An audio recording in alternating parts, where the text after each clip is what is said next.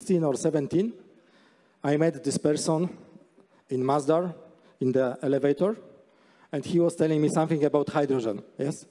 And I am always kind with people, yes, of course. I said, yes, this is great, yes, but actually I understood nothing, yes?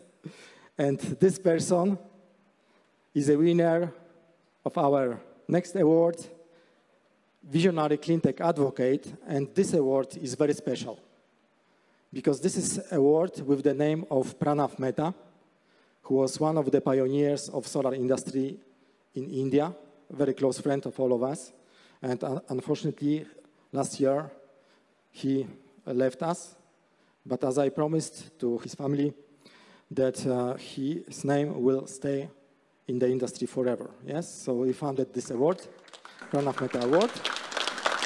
And it goes also to a very special person, the winner of this award is Frank Wouters.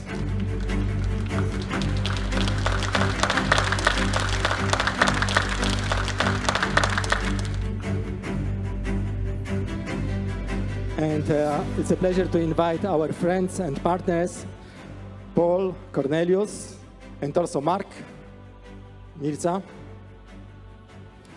Mark is here. Mark also. And you see, like when you see the photos, Frank's first, let's say, dream was to become actor, yes? But hopefully he didn't become the famous actor, but he became very famous in our industries. One of the first leaders of Masdar, yes, working with many European projects, European Commission, also advisor of Dii, and I think one of the persons actually he brought hydrogen to Dii. But you see, like, who can say more about Frank than Paul? Yes, so Paul, let me ask you for very nice laudatio to our friend, Frank.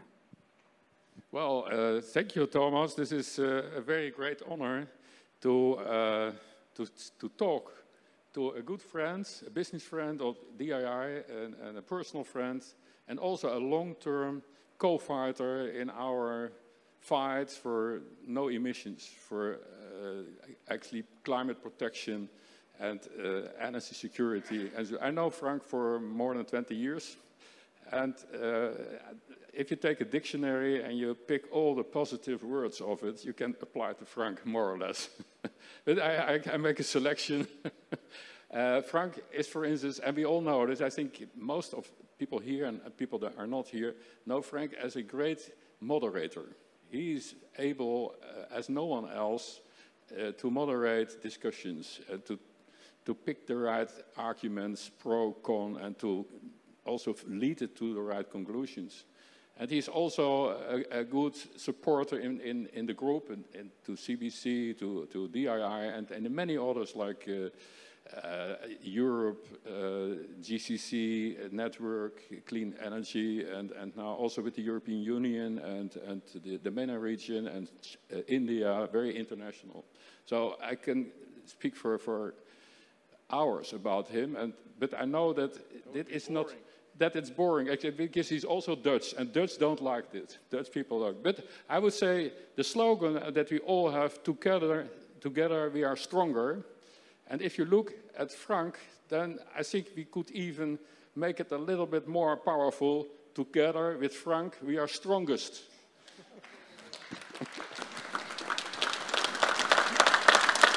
Maybe Cornelius also, because you work with Frank so many years. Would you like to add something special? Yeah, well, I met Frank first in 2010. You were director of Masdar Power, and you gave a speech at our first annual conference. One of the few people here, I think, who actually since the first conference were kind of part of the extended team.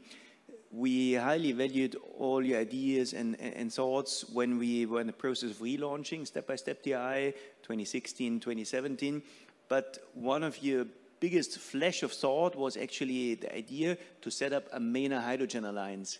And that's what we did together after the 10th anniversary.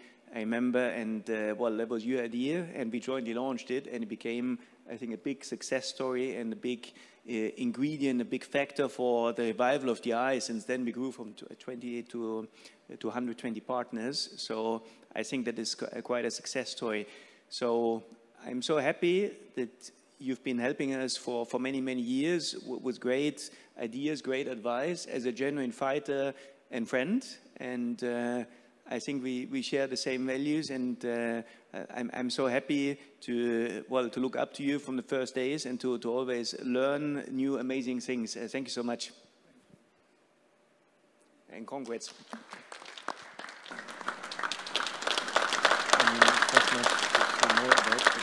I like Frank always has a positive smile, whatever happens, and I love his presentations. Why? Because there are a lot of real-life examples in the presentations, and whenever he goes to present something, I'm very, keen to see what real-life example Frank will put again out of his, long years of experience and successful story. Congratulations. Frank, frankly speaking, it's a proof that you really deserved, because you are not just a business person, you are an advocate, yes? You are advocating through all your activities, through all your life. So what this award means to you and how you think, this idea that you brought me in 2016 about hydrogen can become true. Yes, thank you, Thomas. Well, first of all, thank you guys for this recognition. I really appreciate it. I've known Paul forever. Was it early 90s or something that we first got introduced? But Thomas, I think you're solid second. It's probably 20 years ago that we worked together in projects yeah. Don't hide.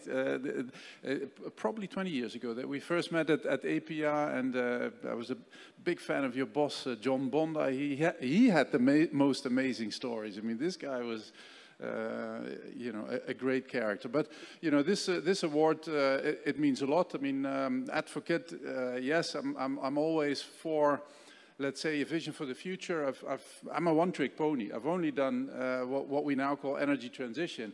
But for more than 30 years, I've done this, and now it's mainstream. It used to be consulting. It was small. We did pilots, etc. Nobody believed that solar would ever grow big. Even ourselves, we didn't believe it.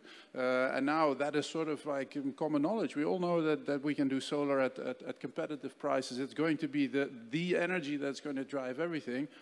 Hydrogen is just another, next step that we just need, because we know we have to store and transport energy, and hydrogen is that, that carrier that can actually, do that based on solar and everything else. So thank you for this recognition. Thank you for the friendship, and let's, continue the strong bonds that we have, the H2H, the CVC, DII stuff that we all love and continue to love in the future. Thank you. Thank you so much. So guys, let's help me with the awards.